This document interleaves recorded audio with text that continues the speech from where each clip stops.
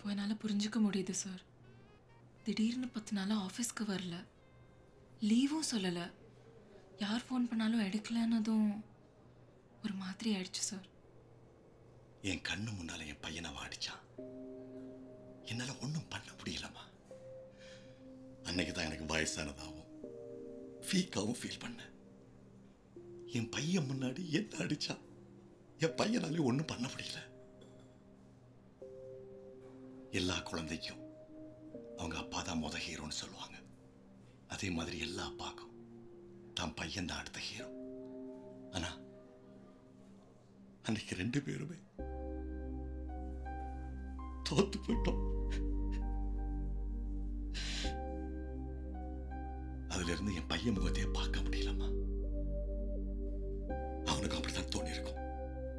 அதான் ஒரு 2-3 நாள் ஃப்ரெண்டு வீட்டில் தங்கிட்டு வரேன்னு போனவன் வீட்டுக்கு திரும்ப வரவே இல்லை.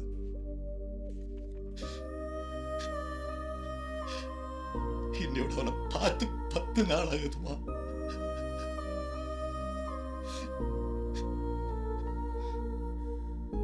ஆனா இப்ப தோணுது, என் மகன் அன்னைக்கு அவனை அடிச்சிருந்தா எனக்கு ரொம்ப சந்தோஷமா இருந்திருக்கும். ஆனா என் பையனை நான் அப்படி வளர்க்கலாமா?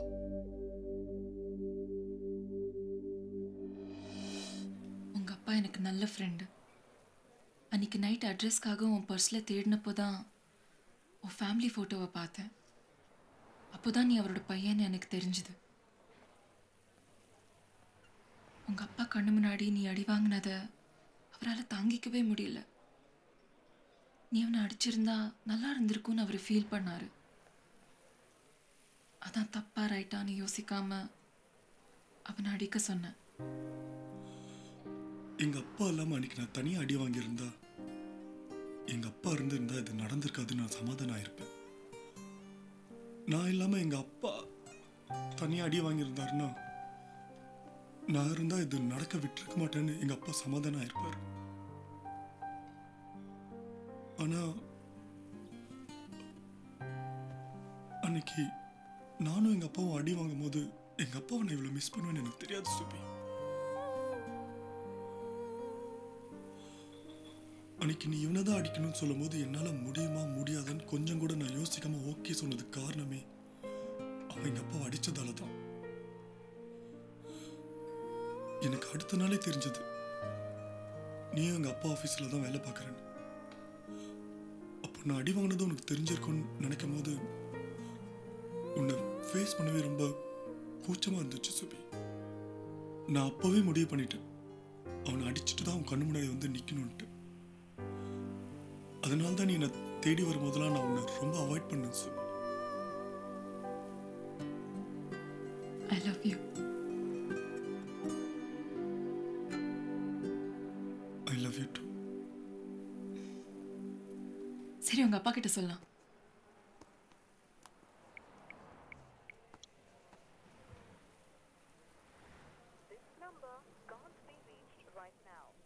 என்னாச்சு? Not reachable.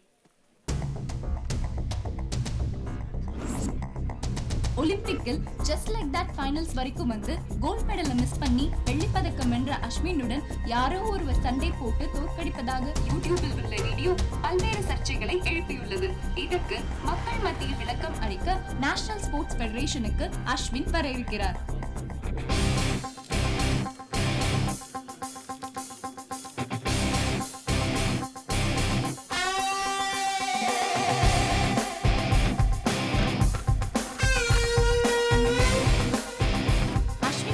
அளிப்பதற்கு முன்பு யூடியூபில் உள்ள வீடியோவை பார்ப்போம்.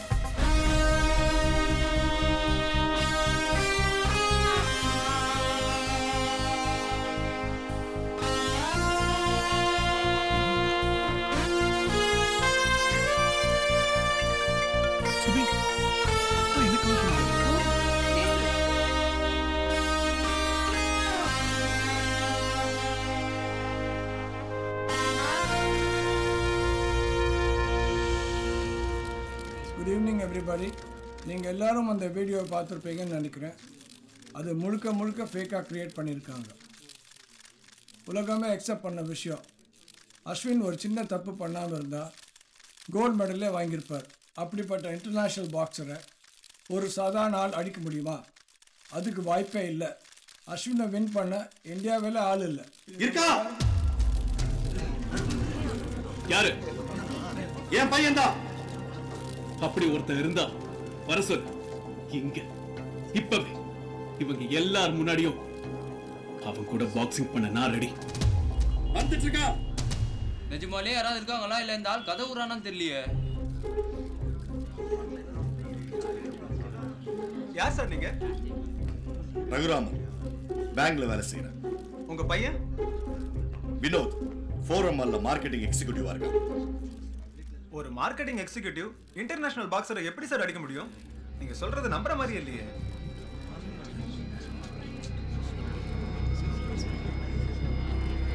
Without any evidence, how could we trust you, sir?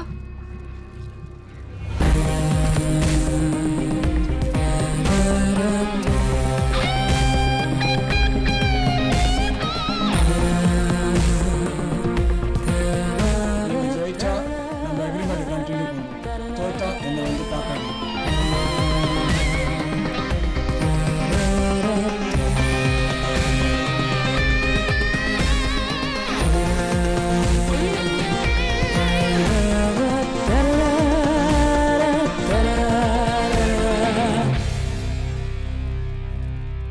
நீ தானே நடிச்ச. இப்ப அடி.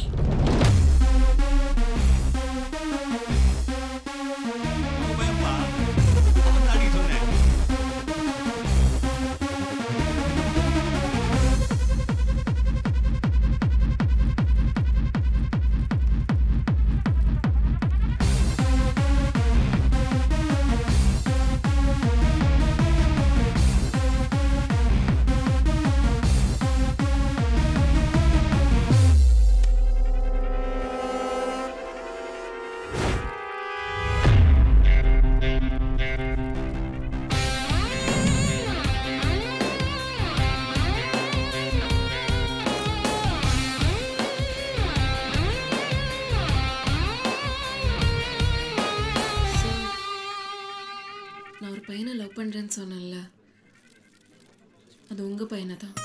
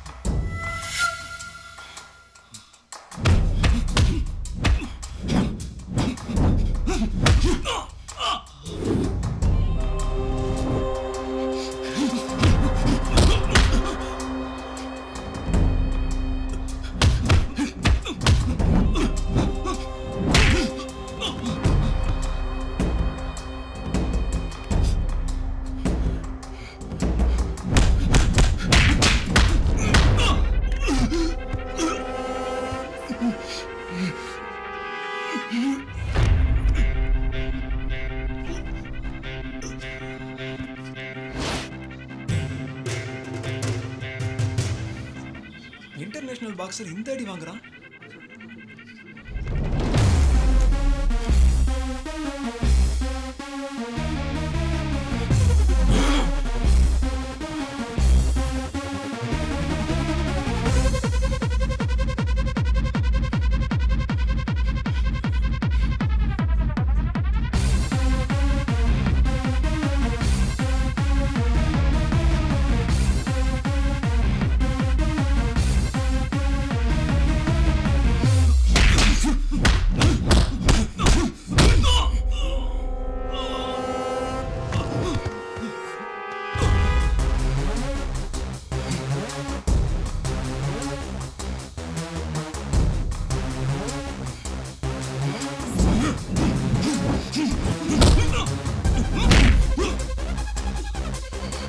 கொலகுடா.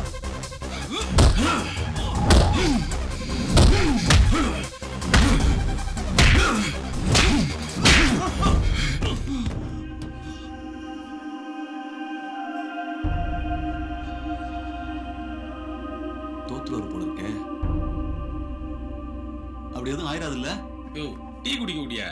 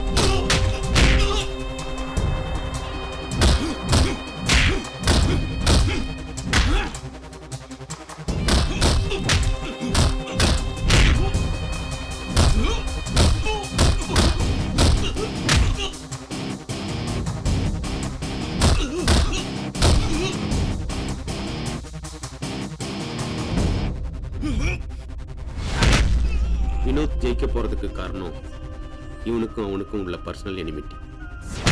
ஆனா அஸ்வின் தோக்க போறதுக்கு காரணம் அது இல்லை.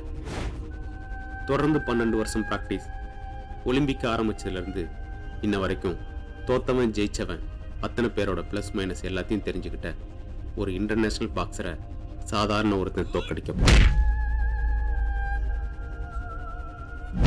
இங்கதான் நாம இயற்கையையோ இறைவனையோ நம்ப வேண்டியிருக்கு. சுயநலத்திற்காக நீதி நேர்மையை மீறுபவர்கள் இப்படித்தான் மிக சாதாரணமானவர்களால் தோற்கடிக்கப்படுகிறார்கள்.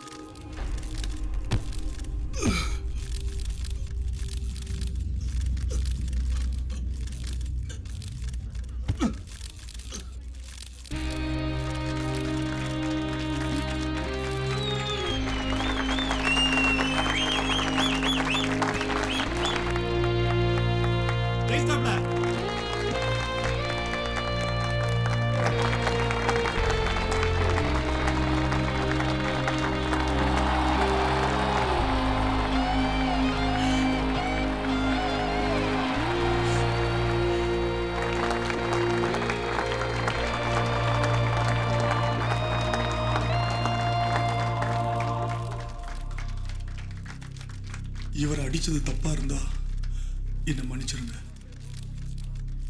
இவர் ஒலிம்பிக்ல வெள்ளி பதக்கம் வாங்கியிருக்காரு. உங்களை மாதிரி எனக்கும் சந்தோஷமும் பெருமையும் தான் இருக்கு. ஆனா இன்னைக்கு இவர் தோத்ததுக்கு காரணம் அன்னைக்கு என்ன பலம் இல்லாதவனா நினைச்சதுதான்.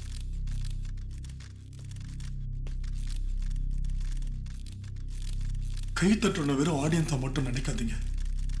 அவன் ஸ்டார் ஆக ஆசைப்படல, அவ்வளவுதான்.